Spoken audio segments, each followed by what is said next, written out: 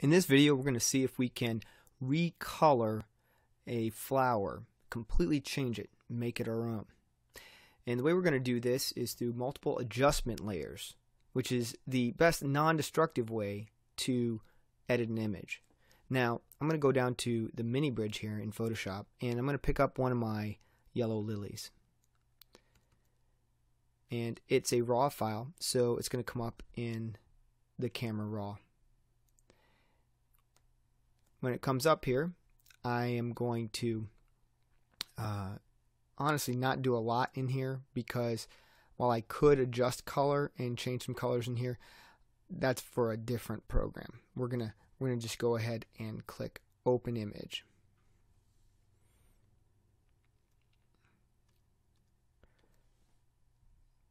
So here I have my yellow lily, and we're gonna change it and make it have more colors than that.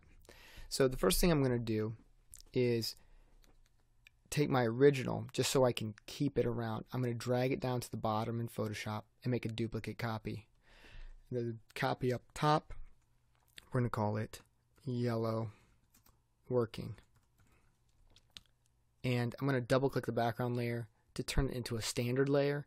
And this layer I'm going to call yellow original. It's always important to keep your layers named, okay? It's horrible to open up a document and see 100 different file names, or like untitled 59, stuff like that. It just gets on my nerves.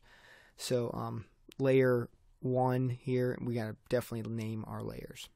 Now this time I'm going to create an adjustment layer, but before I do that, I'm going to make a selection. I'm going to use my quick selection tool to try and select my entire yellow flower. Okay, and when it goes around, it ends up doing a pretty darn good job of selecting my yellow flower. I'm also going to tell it to refine the edge and have auto enhance on. Now when I refine the edge, you have to be on any selection tool to get to that.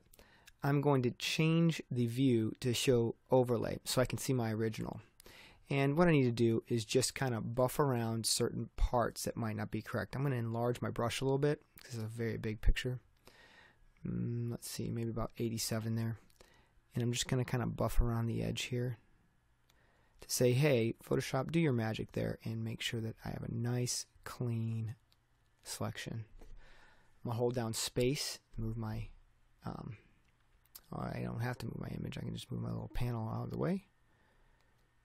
And just kind of jump around this, just kind of looking for anything in particular. It doesn't look like there's any issues. I mean, it honestly did a fantastic job. Maybe a little tip on there. Okay. Alright, and once this gets done, I'm going to have it output it to a selection and click OK. Now, what I need to do is save this selection so that I can get back to it at any time. So I'm going to go Select, Save Selection, and I'm going to call it Flower. Now, the selection I've created here is going to be in the channels, and if I ever need to go back to it, I can go to Channels and Control click it. If you're not seeing your Channels menu, just go to Window and bring up your channels right there. Now, I'm going to go ahead and create a new adjustment layer that's down here at the bottom of the layers panel. Looks like a half circle, or circle with a line through the middle. And what I'm going to do is try to just adjust the hue. Now when I adjust the hue, I can change the color of the image. You see how that works? Okay, but honestly, I want to have a little more control, because right now it's doing the whole thing, and you see it kind of gets wonky in areas. So I'm going to move this over and just do a subtle transformation, See, it's 0, it's very yellow. I'm going to just make it a little oranger, okay? And what I want to do is then adjust my selection some. Okay, to do that, I'm going to paint on my mask. Now, you'd have to take the full course to get most of this mask information, but just know that the hue and saturation adjustment didn't make any of these background areas change color. It only affected the flower. and that's because it's been masked. Just like masking tape protects part of your door jamb when you're painting your bedroom wall, this black protects this area, and the white is open, so the hue and saturation can adjust the white shape of the flower.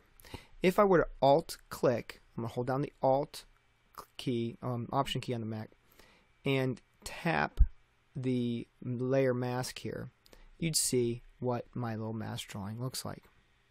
If I alt click it again, it goes away. Now I want to make sure that there's 4 little border rectangle things here, these little corners around this, to make sure I'm working on that. And then I'm going to go to my brush here, and I'm going to set up my brush to be very large and soft. So I'm going to make it pretty big. Not big enough. Let's see. Ooh, there we go. Alright, and so somewhere close to 500 pixels is what I'm using. And I want the hardness at 0, so that means it's a very fuzzy brush. And I'm going to make the opacity pretty low as well, down to 25. Now, if I switch my color to black, to switch my colors here down in the left corner, I can just hit this double arrow, and I want you to see what this does. If I just paint here on top of the yellow, you're going to see that the orange is kind of fading away in that. If I take a look at what my mask looks like, again, alt click it, you can see how I have painted it, and because it's slowly getting darker, the hue and saturation effect is diminishing. I'm going to do that all around. So it's orange, yellow on the edge. And the reason why we put the opacity down so low is so that we can have a subtle change, okay? A slow change. If you have it really high, sometimes it can cause problems. So there we go. Let's just take a look at what that does. See, it really brings out the orange in the middle. Now, if you wanted, you could be more selective in that you could make a new selection. I'm going to go select load selection. This is another way to bring up my flower. I'm going to change my channel to flower. That's a way to get the selection to come up. You can also, I'm going to deselect, go to channels and just control click or command click on the Mac the little thumbnail for the flower channel, return to the layers, and it does the same thing. Now what I want to do is make a new adjustment layer, and let's see, let's go black and white. Now the black and white filter is pretty cool in that you can adjust the colors independently. So now this is affecting all the layers below, the entire flower, but not the background because it's got a mask. And if I want to make the reds change color or change to a darker version, you see how that's making it darker. Or if I want the yellows to be lighter. So you never know what type of color you're going to get when you go from color to black and white. Well, with the black and white adjustment layer, you can selectively organize your colors so that it looks as much like the original as you want.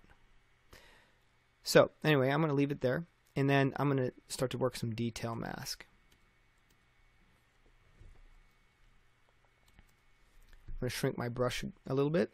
Here's a quick tip on the PC. You hold down the Alt key and the little right click button or the button on the pen of the tablet, and then move to the left and it'll shrink your brush. Here's what I'm going to do. I'm going to erase the effect on these upper petals, the ones on top. So you can see how I can just kind of paint the color back in, and as I paint it becomes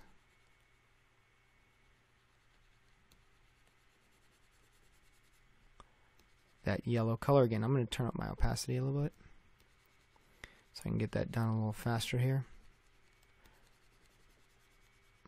I'm going to be very careful as I move around the edge here.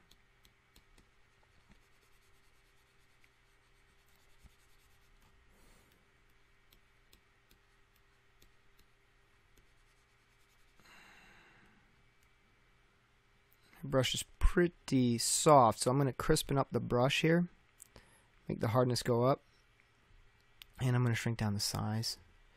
And I'm going to actually go back and turn it to white. Yeah, I switched to whites. Now that's going to return this area here where I went a little too far. It's going to make it black and white again. So you can see how you can recolor one little petal. Now what I want you to do in this video is just continue to play with this, adjusting layers, adding masks. You can go all sorts of ways. You can create an adjustment layer, and I'm going to make an adjustment layer of hue saturation and just make everything turn blue for a second. I'm not really seeing it much because, oh, there we go. A little, let's see, maybe like there. Okay. And right now, the big white mask, notice I didn't have anything selected when I make that. It's affecting everything. It's saying hue saturation blue, affect everything. Now, it's not doing much to the white and black areas because, well, there's no color to change. But if I delete this layer mask, right click and delete it, I can what's called make an alt mask. That is a black mask. And essentially what that does is turns off the layer. But what this allows me to do is basically paint that blue adjustment layer back into existence. So I'm going to switch to my brush again, and I'm going to be on white this time because I'm going to reveal. I'm going to make my brush a little larger here, make it a little softer. Alright, and I'm going to paint some designs right along it. Kind of see how that does. Alright, so you can have a lot of fun with this. What I want you to do is see if you can just play with this and add as many layers as you want. Sometimes you get a little confused, so if you're not sure what's going on with a layer, just turn off the eye, and that'll help you figure out what that particular layer is doing and what maybe you need to do to it. That's it for this one.